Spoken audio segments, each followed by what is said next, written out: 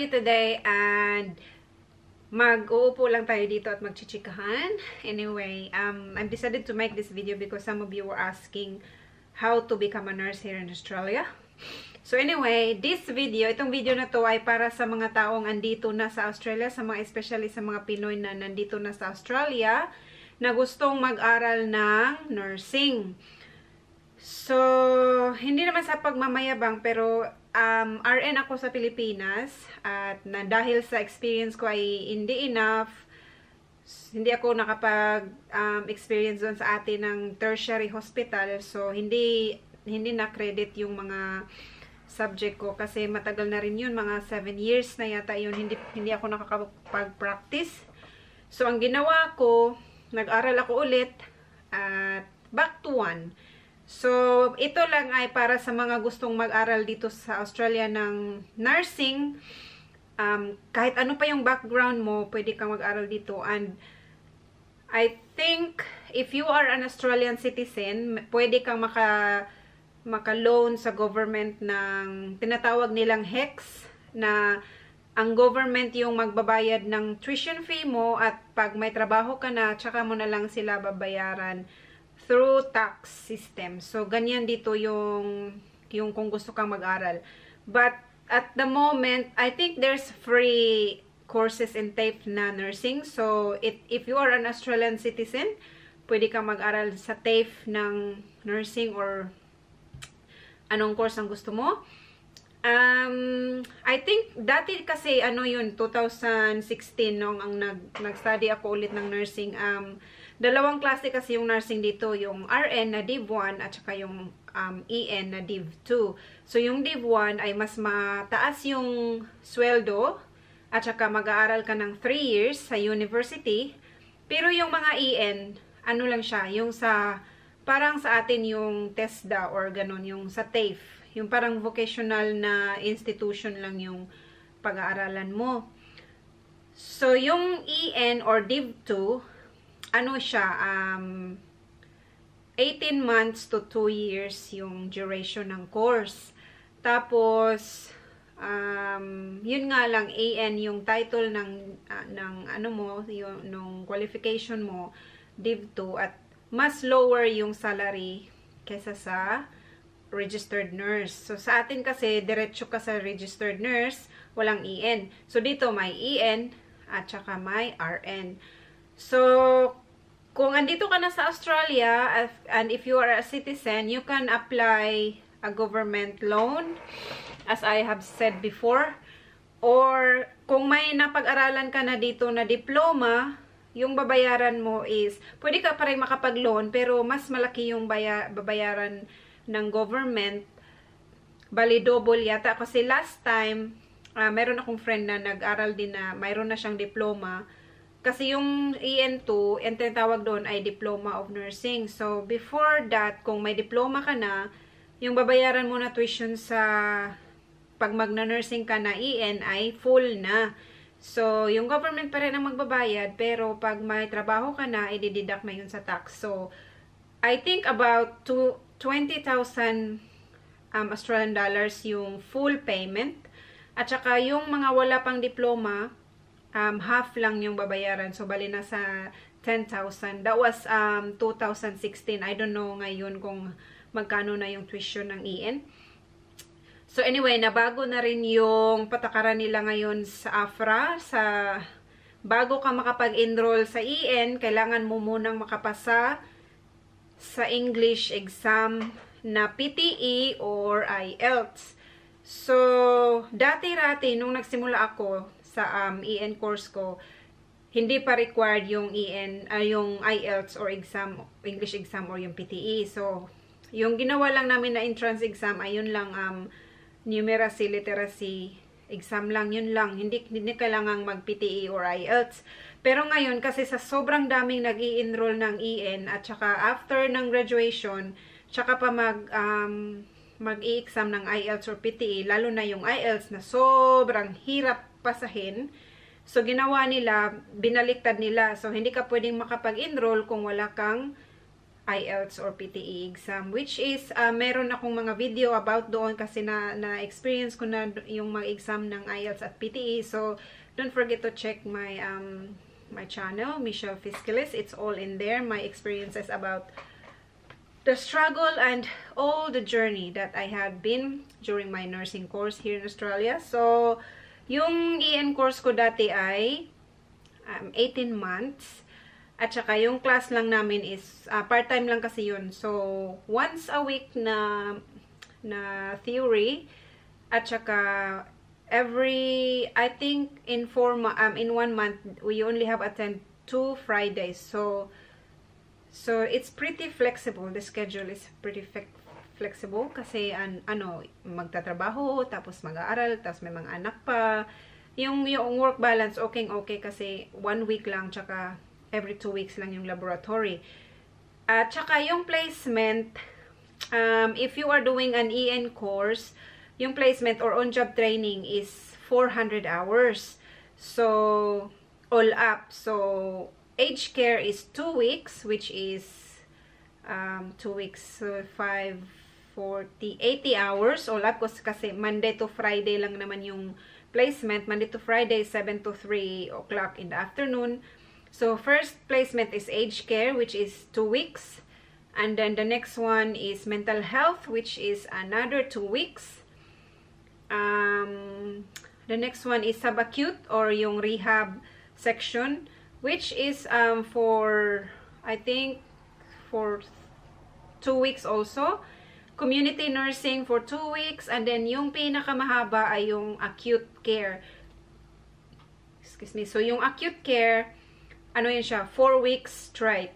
So, may day off ka lang ng Saturday and Sunday, but you have to do 4 weeks straight na placement. So, nun sa mga gustong mag-aral ng nursing, yung mga gustong mag-upskill, marami namang RTO dito na nag-o-offer ng mga courses. Pero yung sa mga citizen na, pwede kayong mag-inquire sa TAFE.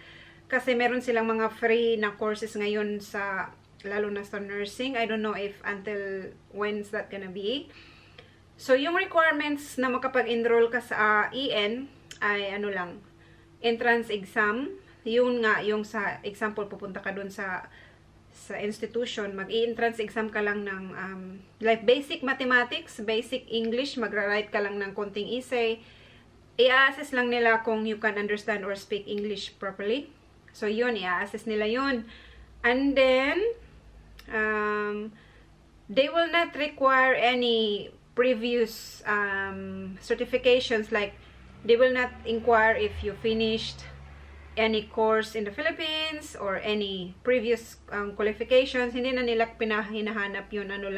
Mapasa mo lang yung entrance exam nila, tapos, yun nga, IELTS at saka PTE. So, yung advice ko lang sa mga magtitake ng EN dito sa Australia, based on my experience, yung IELTS, napakahirap talaga siyang ipasa.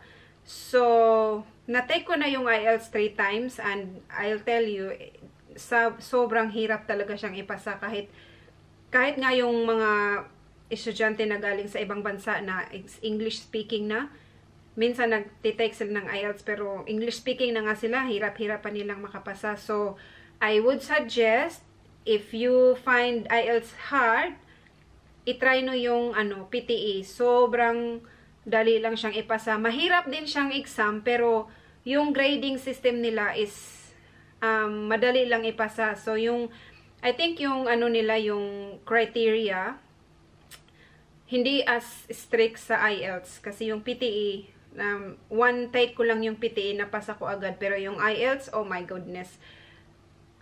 If I didn't know that there's a PTE, I would have give up. I would have wasted all my studies in the end. Lucky, I was nag-google talaga ako kung ano pang merong mga English exam na pwedeng i-take aside from IELTS. So, lucky nakita ko yung PTE at marami namang reviews na mas madali daw siya kaysa sa IELTS. So, trinay ko yung PTE and naswertihan, naipasa ko yung PTE, isang examan lang. So, marami namang test centers dito sa Australia na pwede mong matake ng PTE. So, it's worth a try. If hindi naman masyadong mahirap yung mag-aral dito ng EN kasi yun nga sa amin dati, mag-i-exam kami, binibigay na yung questions. Hindi katulad sa Pilipinas na sobrang strict talaga ng mga teachers natin nung mag-memorize ka talaga ng ganun. Dito, based on my experience, kasi hindi yun kasi sa TAFE, sa ibang kasi yun, ibang institution. Na-surprise talaga ako kasi nung nag-exam kami, binigay na sa amin yung questions, tapos pa-studyhan lang yung questions, tapos inansira namin sa classroom, and then yun na, nag-take note lang kami, tapos yun na yung the next week, yun lang yung binag-aralan namin, tapos yun lahat yung lumabas sa exam. So hindi siya masyadong hindi siya masyadong strict compared sa examination natin sa Pilipinas. So, madali lang siyang ipasa. Hindi ka na magbo-board exam. Yung registration process lang niya. Kung naitanong nyo naman kung magkano yung PTE, siya, $330 per exam. At pwede kang mag-book online. Just Google it online kung paano makapag-book ng PTE. Tapos, marami namang mga institution na pwede mong mapag-enrollan kung hindi mo gusto sa TAFE. Marami dyan na small institutions na nag-o-offer ng nursing. Pero, depende din yun sa kanilang timing. Kasi minsan, hindi sila nakipagsabay sa mga opening ng ibang institution. Kasi pag placement, konting-konti lang yung mga lugar na pwedeng paglagyan ng placement, kaya ginagawa nila, hindi sila nakikipagsabay sa opening ng ibang school. So, pwede ka ring mag-enroll online, marami din namang online na mapag-enrollan ng EN, yun nga lang, kailangan mo mag-exam muna ng English test.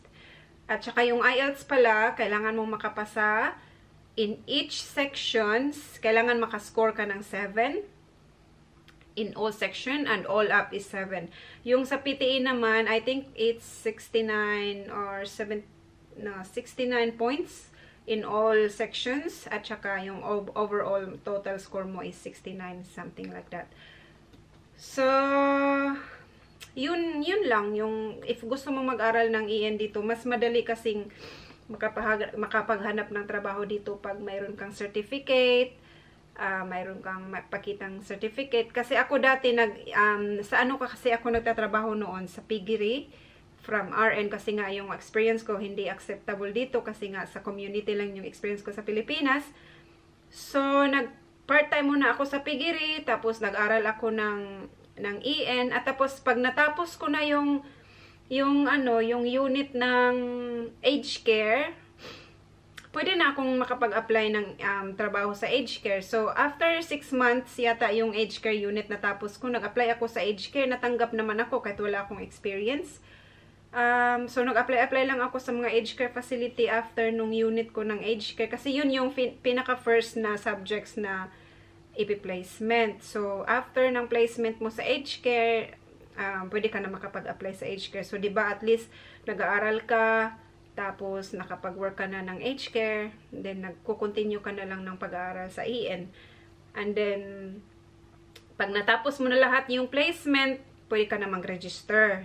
At tapos yung wala ng board exam, pag ma-approve na yung registration mo, pwede ka na makapag-apply as EN. Tapos ang sahod mo from aged care, mag-i-increase na yun kasi may certificate ka na i-provide na natapos mo na yung EN. So, and the salary is pretty much good when you're EN, especially if you're single and you don't have any commitments in life. It's so much better, the salary. And then, at kapag every year kasi nag-i-increase yung salary ng EN. So, pag entry level ka lang, I would say, it's only on my, I researched before, yung entry salary ng EN is 23 something.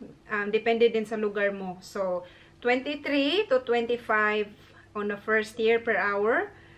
And then will increase every year based on your experience. So, every year yun siya mag-i-increase. So, that's all for today, guys. If you have any questions kung paano makapag-aral ng EN, anyway, kung kung permanent resident ka na, pwede ka ding mag-aral ng EN. Pero nga, yung tuition fee mo, ikaw ang magbabayad. Because I think only Australian citizens can avail the HEX, yung loan ng government, if I'm not mistaken. But if you are not sure, just try to look it up online. Yung sa HEX help, yung nagsasubsidize yung government ng tuition fees. So I hope you learned something from this, guys. If you have any questions, just don't forget to leave a comment down below, and also check my other channel, which is my own vlog, which is Michelle Fiscalis, and there's more information there about EN, IELTS, and PTE. So thank you again, guys, for watching, and see you soon. Bye bye.